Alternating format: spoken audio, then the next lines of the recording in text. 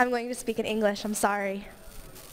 Reading furnishes the mind only with materials of knowledge. It is thinking that makes what we read ours. John Locke.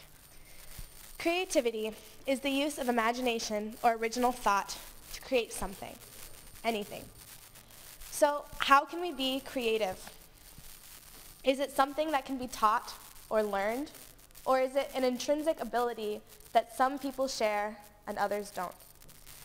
I'm sure the answers to these questions are not simple and perhaps not attainable. But I believe that to be a creative person, you have to be able to think creatively. So, thinking creatively, what does that entail? To me, it means looking at life from a new perspective, imagining new results, challenging norms, and asking questions. Just because it's an opportunity to see something as more than what it is. It may not be real, but if it exists in your mind, the possibility for it to exist and become real is possible as well.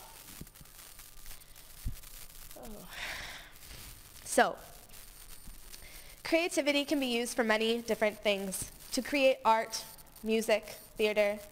It can also be used in subjects such as math and science, or for plans to change the world, whether that be environmental changes or social changes. And those changes, those creative things do not come from an intrinsic ability that somebody has, but from being able to look at the world differently. Being creative is not limited to only artists or writers. Anyone who is willing to look at the world from a new perspective has the ability to think creatively.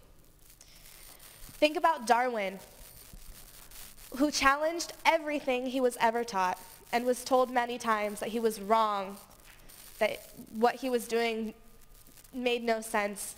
And now, because he continued to ask questions and continued his research, we have an entire new field of science to study and a new history to investigate. Perhaps this is something that we should be including more in high school curriculums. Not what to think, but how to think. So, how do we invoke this creative thinking? How can we teach without telling?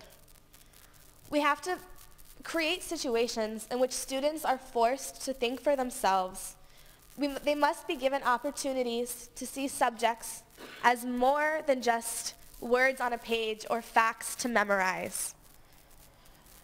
Now, not everyone is going to find their creative niche somewhere as an artist or as a scientist, although that's not to say the opportunity shouldn't be given, right? We should continue to encourage questions and new ideas, encourage new perspectives.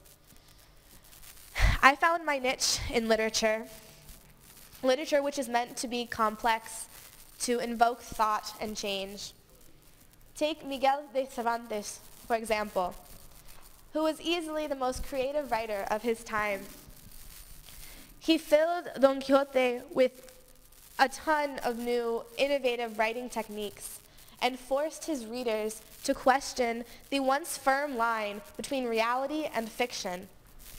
Now, as a student, I can tell you that Don Quixote, at first glance, seems like a boring story about a crazy man written too long ago to care about. But after taking a class that forced me to look at Don Quixote in relation to the senses, I had to investigate a little bit further into what I was reading. And I realized that Don Quixote had to touch things before he realized that they were not what they were in front of him. So to me, I realized that for Don Quixote, tangibility verifies existence. Tangibility verifies existence. This, to me, was a huge revelation and a philosophy that I came to on my own terms, which made it that much more interesting. So rather than reading literature as a simple text, we have to ask questions.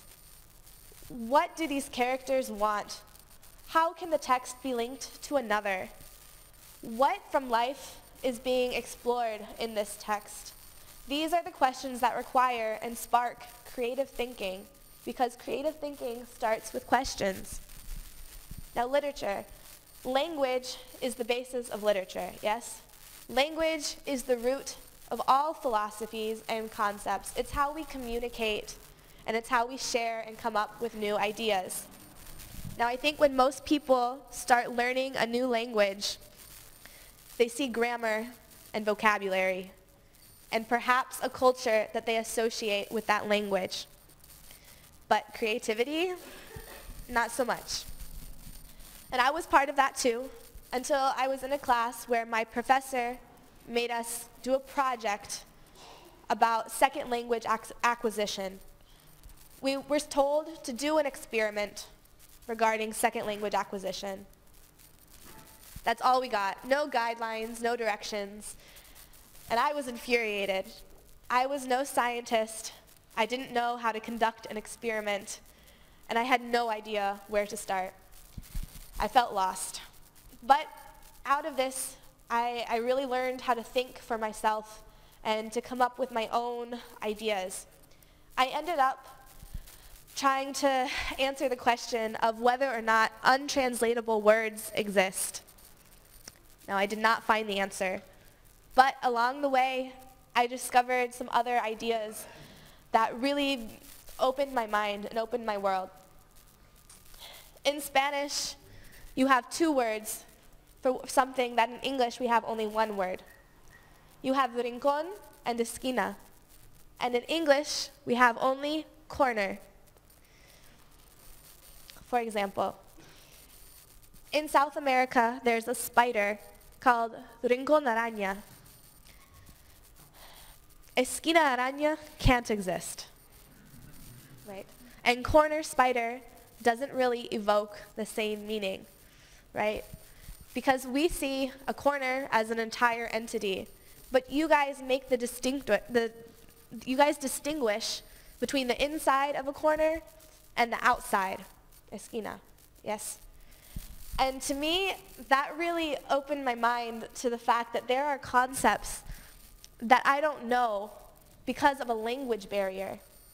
There are concepts that maybe exist only in my language. And how can language be the root of all philosophies and concepts if the words don't exist to describe it? I now can notice the difference between a rincón and esquina. I now realize that there's intricate things in the world that I don't notice because I don't have the vocabulary for it. Now, linguistics is a relatively new field, and it's in need of creative minds to continue asking questions and doing research. So what does this show us? I think that this shows us that creativity is the basis for language and literature in life.